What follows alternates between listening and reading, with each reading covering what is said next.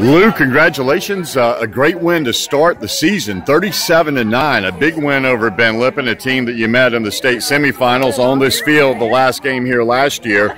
I don't think a lot of people thought the margin would be as big as it was. You guys played extremely well. Anything surprise you out here?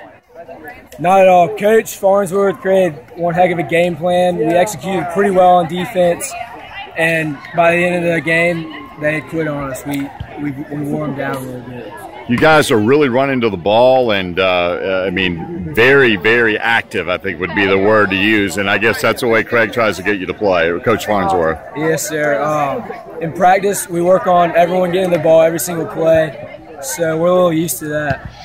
As far as playing as well as you did, are you at all surprised, or a little bit, or kind of expected it? I was ready to get in my senior year. I was hoping I could break out. I try to be a leader on the defense, and I just want to keep it up.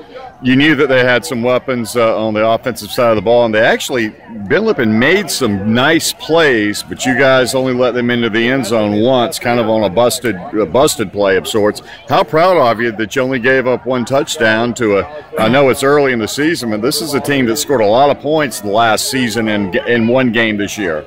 Yes, sir. It's a great accomplishment from what we've done at the beginning of last year to this year. We gave up like 35 points last year. We really prepared a lot better this year. We had a good game plan, and we executed well. Well, it was a very impressive win, Lou. Congratulations, and you had an outstanding game, and we'll see you guys at practice this week. Yes, sir. Thank you.